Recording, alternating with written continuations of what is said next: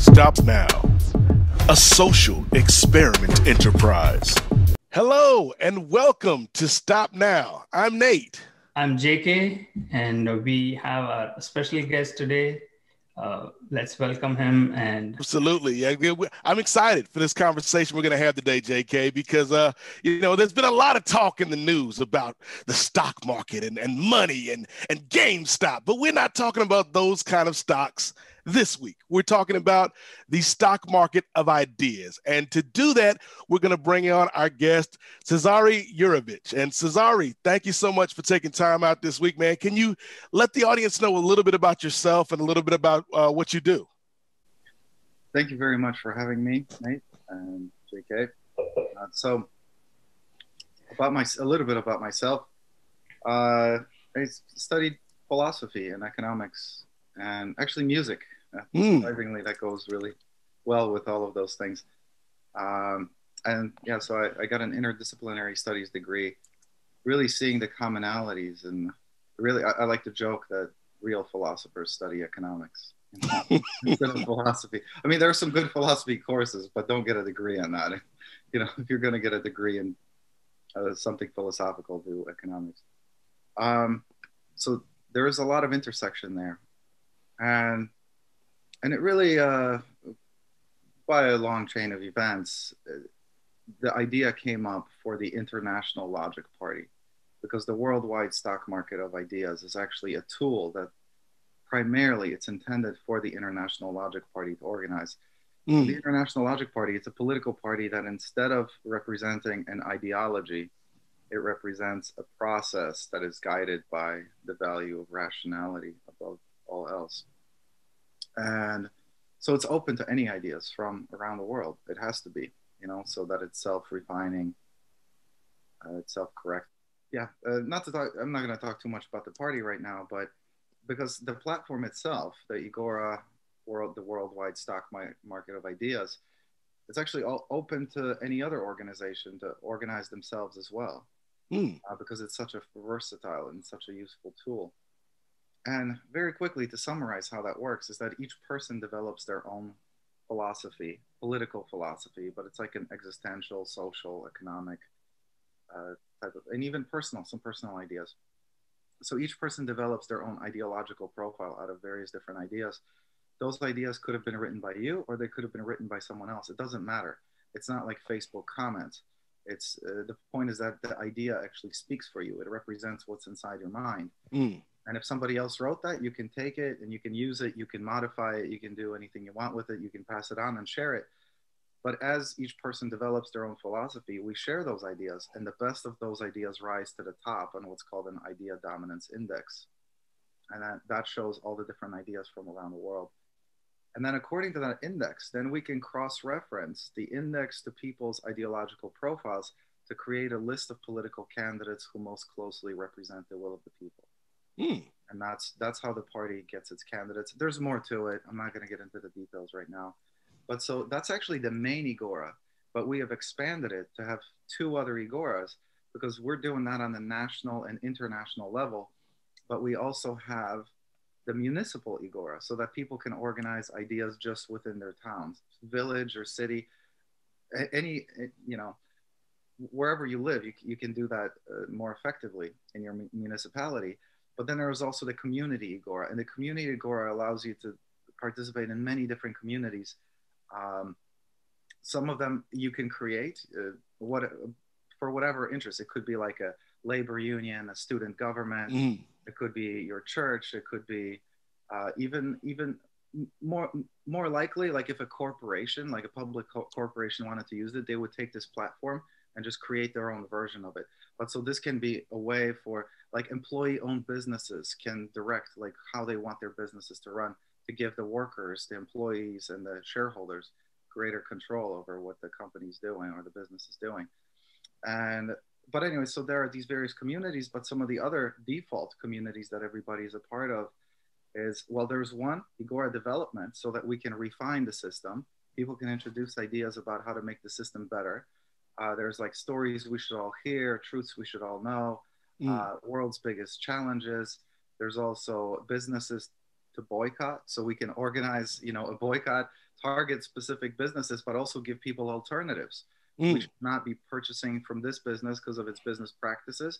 Instead, we should be directing our business to these other businesses because they're doing better business. Or like media we can trust. We can, that's another community to organize people to raise awareness about these media sources being more trustworthy.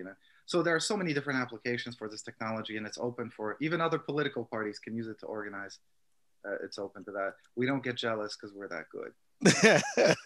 So I guess what was kind of the impetus, behind this? Like, was there something where you kind of looked out and saw a void or saw a need for a platform like this? What was kind of the nuts and bolts, I guess, of bringing this out? Great question. Really, the way this came about is that I came home one day and I was like looking on Facebook, and this is right around the time, well, this was 2018. Mm-hmm. So this is before, I think this is after Trump got elected. Yeah, so Trump's already in office. And I'm just looking at like Facebook and the news. I'm like, why is politics so illogical? And I'm like, why is there a political party that just tries to be freaking logical, Mm-hmm. Like what the heck?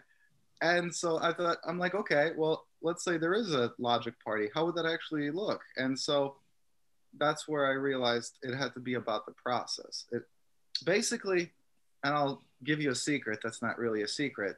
The point is that this system is biased. It's a very biased system, and it's biased towards rationality. It's intended to be a system where philosophers have the advantage over the demagogues. People who, just give you BS stories, those things don't really fly in Egora. They just don't get there. They're not substantial enough. It's a system where real ideas, real solutions are the ones that rise, and that's exactly what it does. And that's actually, a problem. Not to talk too much. I know I have so much to say, but the problem with it is that it works. That's the problem, because it means that people actually have to be the responsible citizens that they were intended to be, that people have to think, people have to make the decisions, the difficult, and not with the very specific, minute details, but the general big picture things. People actually have to think. It's not about thinking in slogans. It's about thinking in solutions, Well, one of the things, like, I love what you're talking about in terms of bringing that logic, bringing that rationality, into the political space. But, you studied economics, so you know full well, like most of our viewers do, that a big part of our modern day politics is that financial component. And so, like, how is logic going to be able to kind of overcome, the inherent flaws, I guess, in the political system right now, where so much money equals so much influence, which equals people acting irrationally because it benefits their bottom line? I just want to real quick draw the distinction between economics and finances, because it sounded like you were kind of going in that direction. And, that's one of the things is that the reason that we took a development course from the main Egora with the international and national level ideas, the municipal and the community, is because those ideas are actually too big for a lot of people. A lot of people are ill-equipped to really analyze. Like, most people haven't studied economics. And this might sound elitist or arrogant. Well, it is elitist. Actually, people who study economics are the elite. Like politicians, see, the thing is that the solutions to our problems, they're there, and people know what they are. The problem is that the politicians don't listen to the experts, which is economists. Like, economists generally agree on a lot of different things. The politicians don't do that because it's not what's going to get them the votes. So economists know what to do. They have, right. They're just not listening to it because it's not what the interest groups want. So, this whole system, I call it intelligent democracy. It's not democracy. It's really not, because you actually interface with the system by developing and by publishing your philosophy. People have a tendency to call this voting for ideas. It's not voting for ideas. It's investing in ideas, because it's not, when you cast a vote, you check off a box, you throw that ballot in the box, and then you're done, right? It's like, oh, I'm finished. There's no record of accountability, but that's not how the ideological profile works. That philosophy is there. and you are only supporting those ideas as long as they're a part of your philosophy. If you decide to, oh wait, I don't like this idea anymore, I want to support this other idea, that vote is gone. You know, it's not a vote, because it's not just a vote. It has to be constant and ongoing, you know, rather than just this one time, at this point in time, everybody votes and then we're all finished for the next 4 years. Yeah. So it's a very different process. And I feel like I'm kind of going on a tangent here, but I like the journey that we're taking here, Cesare. So, you know, you brought up Trump a little while ago. Yeah. And I think another component to politics is maybe not so much the message, but the messenger. And we see that, you know, you talk about, are there news sources that are more reliable than others, more truthful and fact-based than others? And it brings me immediately back to what happened in America on January 6th. And so, like, how do we get to a place in America specifically where ideas and knowledge and information and intellectual curiosity is something that is not looked upon as, you know, oh, that's elitist, that's some coastal idea? Like, where do we get to the point where we actually have an informed electorate? Use Egora. I mean, but that's it, you know, because, you know, I promote this all the time. We've talked to tens of thousands of people about this, literally tens of thousands of people. But there are so many, for all the people who love talking about democracy, there's very few people who actually want to do it, who actually do it. So, like, if you and I are going to discuss some issues, I'm not going to discuss issues with you, like, in general. I don't care. But if you have a specific solution for me, then I'm all ears. I want to know, what is your solution?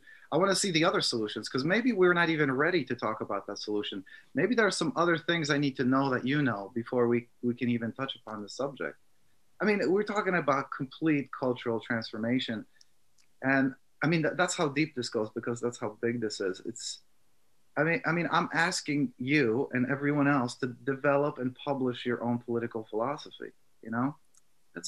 Cesare, just to jump in here, like, if I heard you correct, so I see that, like, you want to control the government. Is that what, like, control your government? You are wearing that. So is that the idea? I'm telling you to control your government. What's that? I'm telling you to control your government. So exactly. So the governance part is right. People have this idea implanted in their mind. Ideas are inserted in the early stages, and you think that, like, the government controls you. Many people, like, even highly educated and in a good status as well, they think that, like, oh, your government controls everything. They let you do, like, what they tell you, like, what to do. And even with the controversy of the pandemic, right? Whether forcing us to wear masks and get vaccinated. So how does that, like, you think this platform will be able to have this idea and discussion that it's not the government that controls you, you can control the government? How do you think that is possible to change the course of the... There are a couple questions, because you did ask some good questions and I didn't quite get around to answering them. I was talking about a couple other things, so I definitely want to address that. But because the thing is, what I was saying is that we're taking a kind of sidetrack from these main. Of course, we're discussing these big economic, you know, issues, but I was saying that most people aren't ready for that, and that's why there are 3 Egoras also. There's the municipal Egora, because if you're going to talk about the money supply, you know, how do we control the money? What should be the money supply versus things like, you know, let's turn this empty lot into a park or something, you know? So that's why the municipal Egora exists, because those are much easier issues for people to take on at this time, before people start investing themselves more into growing their knowledge about economics and other things. So we do need, we're going to get there before most people can engage at that level to discuss some of those bigger bigger issues. So that's why the municipal Agora exists, because like ideas about whether to end the Fed and, you know, have a money supply that's controlled by the people is a much different idea whether to put a stop sign at First and Main Street. Right. Or something like that, or put a, you know, those are much more tangible, like much closer, much easier ideas. So that's why we have the municipal Agora. Like, for example, one idea that I support from Chicago is about, well, first of all, we should need to fix all the potholes in our roads because it's like a war zone in a developing country. I mean, it's ridiculous. This is Chicago. And, or, you know, that's a much easier idea to express and get behind. And then there's also the community Agora for any other community to organize those other issues that they're simpler than things about like monetary policy and tax theory. So that's supposed to be more easier for people to gateway ideas. And then the other thing that you brought up, Nate, was about, you know, about money. I think you were talking about the money in politics. The number one problem that Agora is supposed to solve, because this is what's important, is that if we have a society of just like a few dozen or a few hundred people, you know, like we have a village, you know, just a few hundred households, right? If you're the denizen of that town, within 1 week, if you think you have a good idea for what we in the town should do, you could spend a whole week talking to everybody, and you could actually communicate your message to everyone in your town, right? That's your entire community. That's possible. Or like you could have a town meeting, and, you know, you could speak, and everybody can speak and be heard. But in a society of millions or even billions of people, like you have in China, right, or India, I mean, you're never going to do that. You're never going to talk to everybody. But guess who can? Donald Trump can. You know, Bill Gates can. You know, people who have money. So basically, money becomes speech, right? And that's a problem. And Agora exists specifically to solve that problem. That is the biggest problem that it's solving. It's that problem of scale, that we can communicate in a society of millions or billions of people with the same efficiency, with the same level of democracy as people in a small town can. So that's what you have to look at. That's the biggest problem that we're solving here. That's actually the initial problem. But there is another problem that we're solving. It's that people are uninformed and or misinformed. But generally you're misinformed because you're uninformed. You're easily misinformed if you're uninformed, uneducated.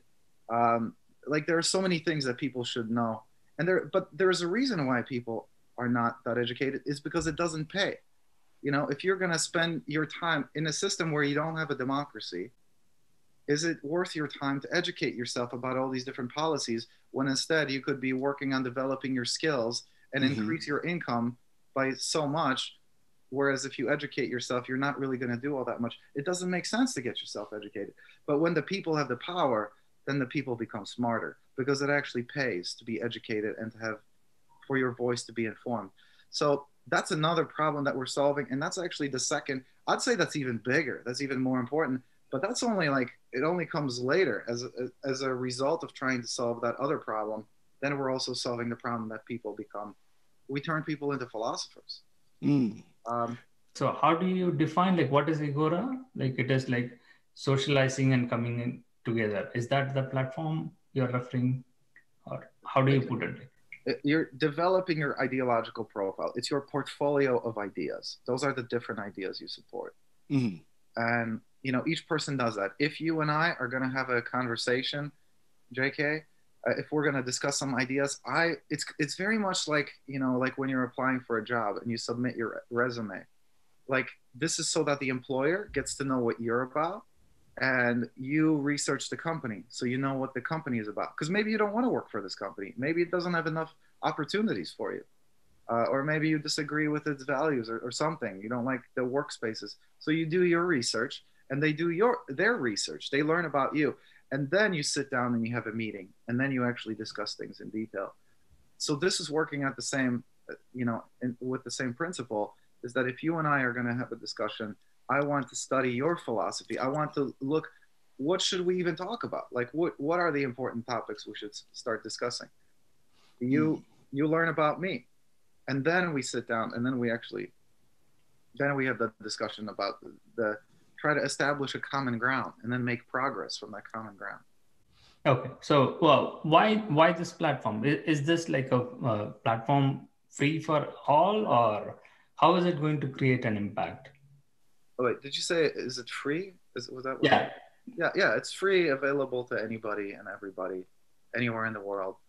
I mean, I thought that at this point, your question should be answered. How is it going to make an impact? I mean, it makes people smarter. It's easier to fool people. You know, like, one of the things that I like to say is that this system does not require you to do anything more than what you should be already doing as a responsible citizen. And so those things are, one, if you want to control your government, which you should want as a responsible citizen, that's your job, really, essentially, it's your purpose. You have to know what you want from your government. Because if you don't know what you want from your government, how are you ever going to control it? You have to have your list of demands. What do you want? Like, actually, what do you want? How are you going to be in any position to criticize anything if you don't know what you want? So show us what you want. Develop your political philosophy, you know, your list of demands, your list of principles, your direction, you know, your agenda, whatever you want, your ideological profile. Develop your philosophy. So that's the number one step. I think you should be doing that. If you can't do that, you're in no position to complain or about anything. So in layman terms, right? In layman terms, I'm asking, how is it possible? Like, I'm putting in my profile and my ideas and demands. Who's going to listen? You need to publish your philosophy. If you did a good job, if you developed a good political philosophy, you should publish it, share it with other people so other people can benefit from it. You know, others to make other people smarter. Or if you made mistakes, publish it so other people can look at it and be like, hey, JK, your philosophy, it doesn't make sense. There's something wrong with this. You're misinformed. So other people can evaluate your philosophy. So that's, you know, whether it's good or bad, everybody benefits if you publish it. And then the third thing you should do is to come together with other responsible citizens and discuss your philosophy. You know, actually discuss it in real time. It's much more efficient. It's just, you know, that's the real essential component of democracy. So you should be doing all of those things. And so that's exactly what this platform does. It enables us to do what we should already be doing. It just enables us to do that much more efficiently. I mean, that's what you should be doing as a responsible citizen if you want to control your government. I mean, you're not going to do it any other way. How else would you do it? It absolutely makes no sense.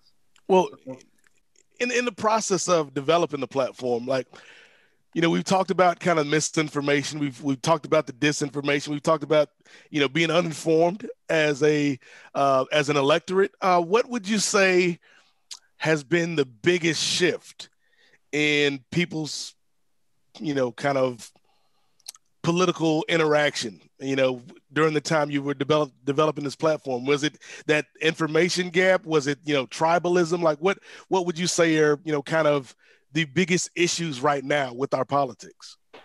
Just to answer JK's question real quick, other responsible citizens will listen to you. I mean, however many there are. I mean, you have to take what you got. You have to work with what you got. I don't know how many responsible citizens there are in the United States. Out of 350 million people, maybe it's only 350, or maybe it's like 35 million, or whatever. Those are the people we're looking for, and we're looking to organize, and we're looking to organize efficiently and effectively. So that's what we're working with. Now about the issues, I think what's been quite fascinating, Nate, just to answer your question, is that there have been some interesting ideas that have been proposed that are in Egora that I've been sharing with a lot of other people. And the universal basic income is the number one idea, and it's the number one idea by far. And I know that this is a good idea, and I think it's really fascinating to see that other people are also so strongly supportive of it. I mean, we could discuss the details of why, you know, this is a good idea, but this would be a longer discussion. But it's kind of encouraging to see that people also see that there are so many different cascading effects of that idea, because it affects our immigration policy. It affects our, crime.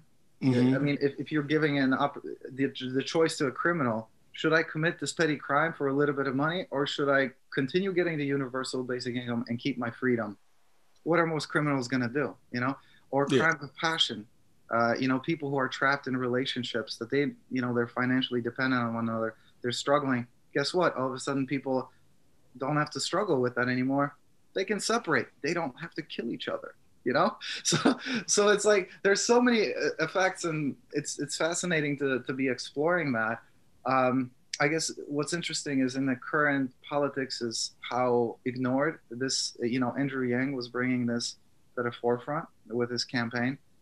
It has kind of died out, but it's still there. People are still talking about it. People are organizing. I think this idea is definitely on the rise. It's being implemented in various trials, in different places around the world. Does that answer your question? Yeah, because I saw, and I can't exactly remember what network I saw it on, but I remember, a few months ago, I saw a study about, and I want to say it was the mayor of some city in California. Yeah, something like that, yeah. And they did this study about, we're going to see how universal basic income works in practice. And like you said, the results were generally positive for the folks that were in this study. And so when you've got an idea like that, or when you've got an idea like, universal healthcare, or some of these other things that people have talked about for years, but have never really seemed to gain that mainstream traction, is something like Egora. Is that something like this platform? Is that something that can be used to kind of generate more of these ideas, regardless of whether, they take hold? Because I think that's a separate conversation, Cesare, whether we can implement these things, but is this a system where we can come up with these ideas and have these discussions that a lot of people aren't having right now? Definitely. An idea can be anything. It could be one word. It could be one book. It's up to you to express. It's up to every one of us to express good ideas however we think is effective. An idea should be detailed enough so people understand what it really means. Mm-hmm. But at the same time, it should be short and compact enough so that people actually want to read it and want to familiarize yourself with it. A good idea, I think, deserves to be read multiple times, because then it's like, okay, I read the first part, then I read the second part, and then I want to see, now I understand how this other part is modifying this other part or specifying it. So it should be short. It should be very dense and meaningful. But then again, it's in a constant process of evolution, because somebody might take an idea, they might copy and edit it and create their own version of it and add more to it. And all of a sudden, maybe there are certain ideas that only work if they're combined together. And so, so we're still seeing what, you could put together a whole policy, a specific, a law. You could actually, that could be an idea in itself, and you could introduce that. Whatever wins the day, it's hard to predict. You talked about the UBI being something that you saw and that you were really behind. What are some other kind of ideas or policy positions or things that people have posted? Like, are there one or two that really kind of stood out to you as something that would be beneficial, to our current climate? Another idea that has a lot of support is drug legalization. Just legalize everything. And put more money into healthcare, to help people get off addictions. It's because you're just doing nothing but, just creating a black market and giving violent criminals a source of income by making drugs illegal. A lot of people seem to get that. And it ties into the incarceration rate as well, particularly when you talk about, communities of color or communities where you find low income people that are serving these sentences for minor offenses. Bingo. Yeah. So many of these things. Yeah. So many obvious things that really people get that the politicians aren't doing. And have you felt like any threat? Like, people trying to shut you down or... No, criticize you strongly? I don't think we're in that position yet. One interesting example I want to bring up, there was this initiative in Poland, and there's actually something in Italy. It was called the Five-Star Movement. From what I heard is that it was kind of similar to what we're doing. Actually, I'd be happy to explain, but none of these initiatives are actually as good as what we're doing, because they're all trying to be controlling. They're all trying to control it too much. This is radical freedom. Like, this is radical, real free speech. Because all these other initiatives, they all wanted to guide, they all wanted to be democratic, but they all wanted to really guide it towards a certain agenda. But no, not here. This is really radical, true freedom. Say whatever you want. There is no central moderation of this platform. The users actually moderate it, because there is a way for people to comment on ideas. Well, it's up to the people which ideas support. Those are the ones that rise up. Everybody's speaking for themselves, and everybody has a voice, and we don't moderate that. So if an idea is a part of your profile, that's your philosophy. If somebody has a problem with that, if a government has a problem with that, well, go talk to that person. Guess what? If we think that they're right, we're going to stand with that person, and we're going to take down that government if that's what it comes down to. So, anyways, point is and like comments, people can comment on ideas. They're not these comments are not moderated centrally. Like, you don't report people to the moderators. You know, like, that's not how this works. You vote whether to keep or delete this comment, and if a certain number of users vote to delete a comment, then it's not because you disagree with it. I mean, people can delete or keep a comment for whatever reason they want, but ultimately the principle is that it's a genuine comment, even if you disagree with it. But still, if somebody deletes, if a bunch of people decide to delete your comment because they disagree with it, that's fine, because it's not about the comments. It's about you building support for that idea. And really, the way to do that is to actually come to our meetings, come to our citizen assemblies, because that's the real deal. The comments are only there just to be an online engagement tool. They're not there to protect your free speech. The free speech happens in our meetings. And that's up to each organizer of each meeting to make sure that they create a space for dissenting opinions to be heard. So there are many different components that balance each other within this. But what I wanted to say, so there was an initiative in Italy, and I don't know how they're doing right now, but there was like a 5-star movement. But I'm more familiar with the one in Poland, because actually I speak Polish, so I could understand it. It was kind of similar to Egora, and they even had like 40,000 people. They almost had 40,000 people on their platform. But their website, it was horrendous to look at. And the other thing was that the moderators of the platform reserved the right to edit the ideas, to like correct them, to make, to fix them up, and they only wanted to hear the majority opinions, because they were there. Their premise was that the politicians aren't working for the people, but the people have a general consensus about a number of things. So they are there to support those main opinions. But if you had a minority opinion, sorry, it did not belong, So it was kind of like the Chinese version of capitalism. It was capitalism, but like state-controlled capitalism. That's literally what they were doing. But here we're talking about like Wild West freedom of expression of ideas. And not to say that people are like shooting each other like in the Wild West. It's actually very civil, but it's just real freedom of speech and perspective. So, but the reason I bring that up, to answer your question, JK, is that the leader of that initiative, well, it collapsed for some reason because that guy stepped away. And so there's a story, from what I heard, I talked to one of the other organizers that was, all of a sudden, like they had like a list of people in every region of Poland, all these different, regional organizers. That list shrunk by like 60%, like kind of overnight. The leader kind of disappeared from the scene. I mean, he's alive, but supposedly it was some authorities did actually come after them because they saw them gaining some traction, and yeah, they came after them. So, and in the USA, and I don't think Poland is as equipped. It's a smaller country, so it's might be easier to keep track of things than in the United States before you gain a significant number of people. That concern is definitely there, and frankly, it's as soon as we do gain more traction, it's going to be inevitable that will happen. I think the biggest thing that can maintain the authenticity of this movement is that anyone can create their own Egora. Anyone can start this up, or other. That's why we're trying to get other communities to actually start using it, because it's a culture. You know, it's not just, it's a whole new way of doing things. And eventually when there are enough people who know about it, and they're like, they just won't take the old standard, you know, they won't go with it. They know that there's a better way, and they will keep going. They will keep pushing. There will always be new leaders rising up with new Egoras, and they can't kill us all. You know, they can't put all of us in prison.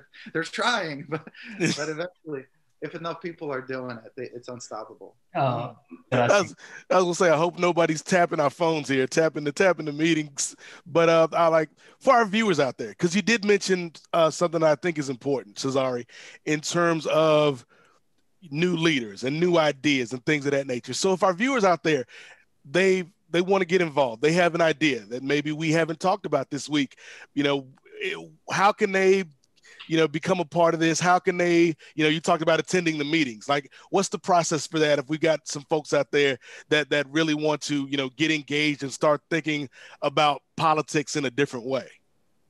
Thanks for asking that question. Go to Egora-ILP.org. It's I'm sure that's going to be in the description, the program description, but that's Egora-ILP.org. And then you register for the platform. You do have to register in order to really have all the functionality. You can look at ideas if other people share them, but it's not that we're trying to hide anything. It's just, that's just the way it was designed.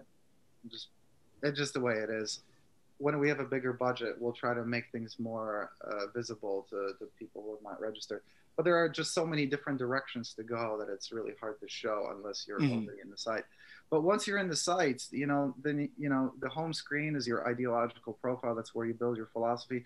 There's a meetings section where you can find the meetings where people can post their meetings. So that's how you come and connect with people through Zoom or whatever other platform. And, you know, you can share ideas. Like if you have an idea, you can look up other users in the users section. You can look me up, Cesare, Cezary.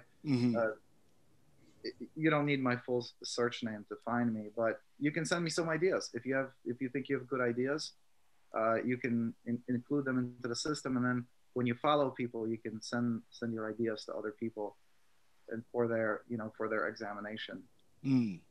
Very good. Very good. I guess my last question, because I know we're running short on time here, Cesare, and this is something I like to kind of check in with our guests and see kind of where they're at, and has their view on things changed because of what everybody's collectively gone through since March of last year.